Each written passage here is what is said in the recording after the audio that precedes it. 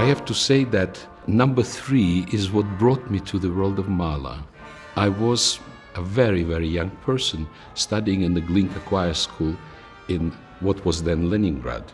And the building of the school is connected with the building which is the concert hall called Glinka Kapella Hall.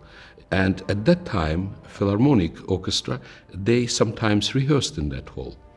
And between classes, we had breaks of 10 to 15 minutes. And I always ran inside into the next building to see what was going on. And that day I am arriving and I'm behind the orchestra, and there was absolute silence. And suddenly, some amazing, very, very soft sounds have emerged from the string section.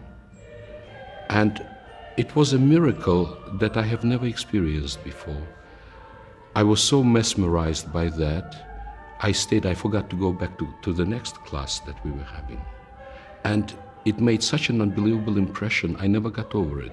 And it was on that day that the dream to get to know, to get close to Mahler's music and eventually to conduct it, because I already knew that I wanted to be a conductor, even at that age.